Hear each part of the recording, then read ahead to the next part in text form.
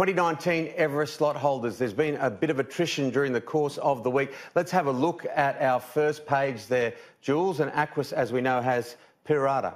Boniface Ho and Carmel Size, of course, have Classique Legend, who is running today. Chris Waller Racing, that is the change that we have seen this week. Enticing Star is now out of the 2019 Everest, which means Chris needs to make a decision on who his runner will be come a fortnight's time. Coolmore, of course, has 10 sovereigns. Yeah, of course, Enticing Star retiring to start. Godolphin, TBA, Melbourne Racing Club, we know will have the winner of the Scalacci. Inglis in her time, and James Harron. Again, there's a little bit of this TBA action happening just a couple of weeks out.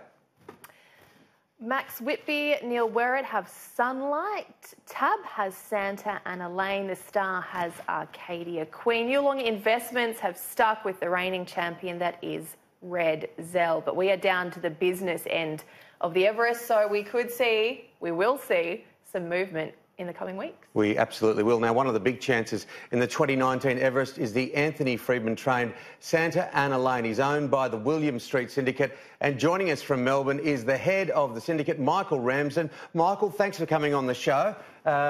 Really appreciate you being here. Santa Ana Lane, a second favourite on the line of betting for the Everest. Yes, looking forward to it. I think he's set to run today, and hopefully he'll come back well and run into the Everest in top form. How good is it to have him back in this race? It is the world's richest race on turf. For a second year running, Santa is in that field. Yeah, we were a bit disappointed last year because of the rain on the day, and it just made it a little heavy for him. So hopefully this year we'll get a fair track, and we can see what he's worth. It's a great syndicate. Wonderful history, and that's what this sport evokes, horse racing. Tell us a bit more about the William Street Syndicate. The William Street Syndicate's probably one of the older syndicates in Australia. It was set up in 1979 as part of a gentleman's club, and my father was one of the ones who originally set it up. The first horse was a horse called William Street, which was no good, but the second horse was called Gurner's Lane, and since then it's been pretty good. Pretty good is an understatement. How did your story with Santa Ana Lane come about? How did this 7-year-old girling come into your world? Look, we usually buy 1 or 2 horses a year.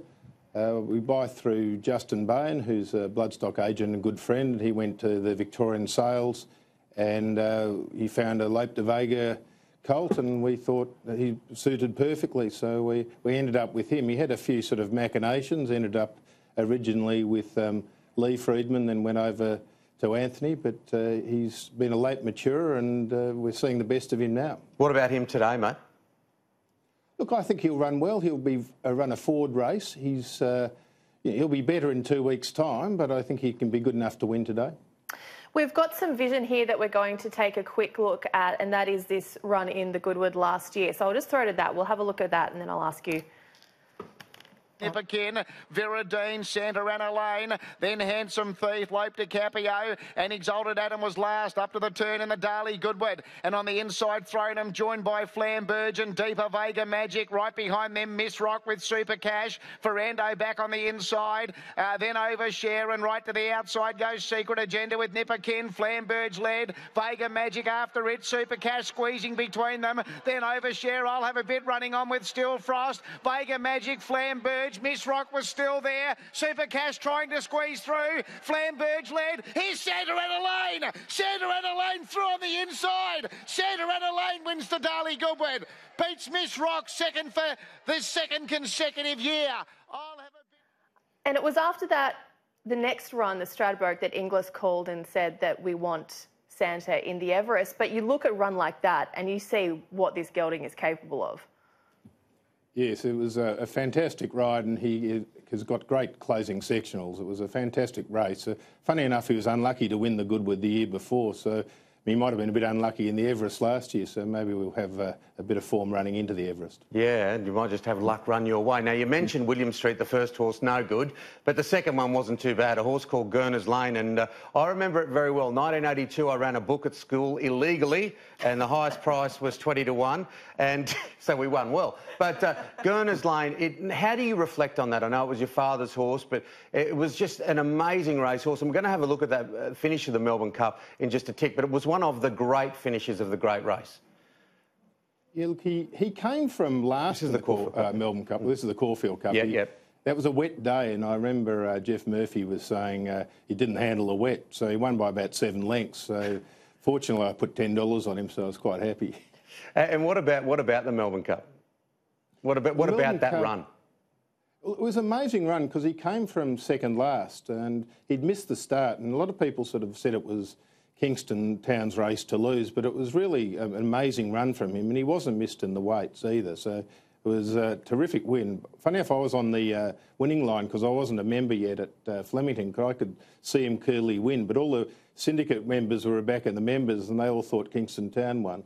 Oh, yeah, and have a look at it now. We'll put the sound on this because Kingston Town looked like it was going to win for all money. Have a listen. The Kingston is coming at them, and now Kingston Town's put his head in front. LA Bijou is coming from a long way back with Mesa Ravon, Astrolin. Bianco Lady was checked, and so was Silver Bounty. Kingston Town's in front. Port Carling's getting through with Noble Comment, and here's Gurner's Lane driving through on the inside. The Kingston's in front, but Gurner's Lane is going to him. Gurner's Lane after Kingston Town. Gurner's Lane goes home too well and beats Kingston Town. I mean, that's very similar to that run we just saw from Santa as well.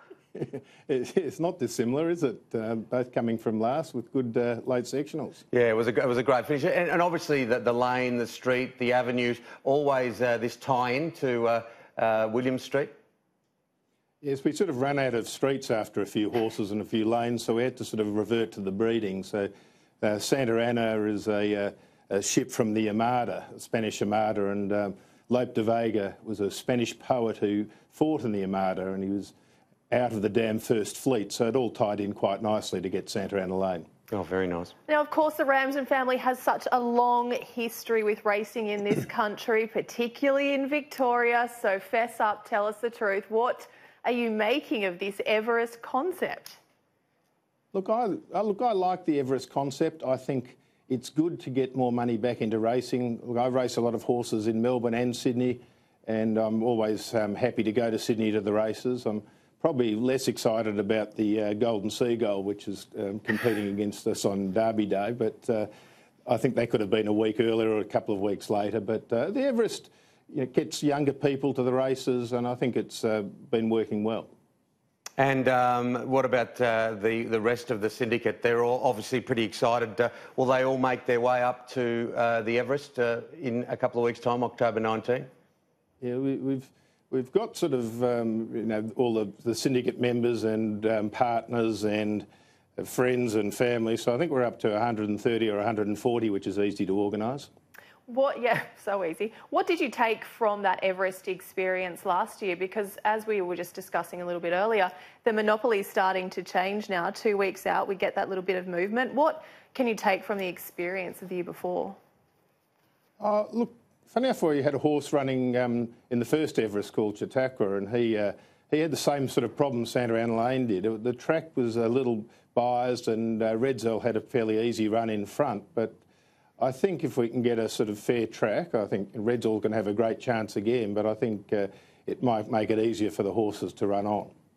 Good on you, Michael. Thanks for joining us, and we wish Santa Ana Lane, you and the William Street Connections all the very best for the Everest, and really appreciate you coming on and getting a little nostalgic today. That win by Gurner's Lane, I just love winding the clock back.